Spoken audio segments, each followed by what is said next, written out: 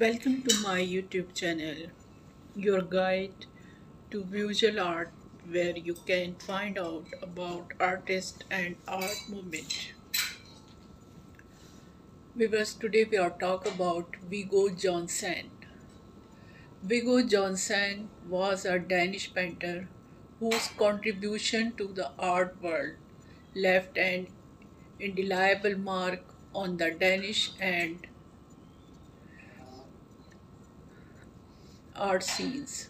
Born on January 3rd, 1851 in Copenhagen, Denmark, Johnson emerged as a permanent figure in the late 19th and early 20th centuries, known for his evocative works that captured the essence of Danish rural life.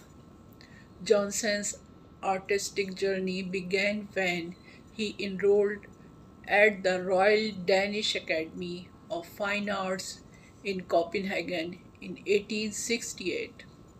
His early education exposed him to various artistic styles, but it was he emigrated naturalist movement that resonated most profoundly with him.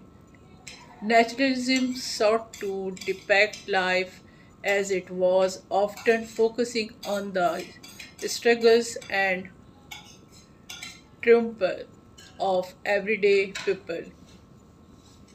In the 1870s, Johnson, along with other like minded artists, formed the group known as the Skagen Painters. This collective of painters centered around the northernmost tip of Denmark in the town of Skagen, sought to capture the unique light and atmosphere of the region.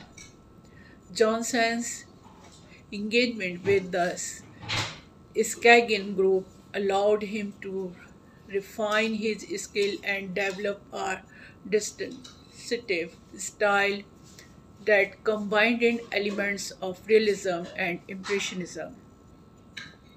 One of Johnson's notable work from this period is the Sick Girl 1881, a poignant portrayal of a young girl laying in bed surrounded by concerned family members. The painting reflects the naturalist emphasis on portraying real life situation and human emotion. The method, color, platter, and careful attention to detail showcase Johnson's technical skill and his ability to evoke empathy from his viewers.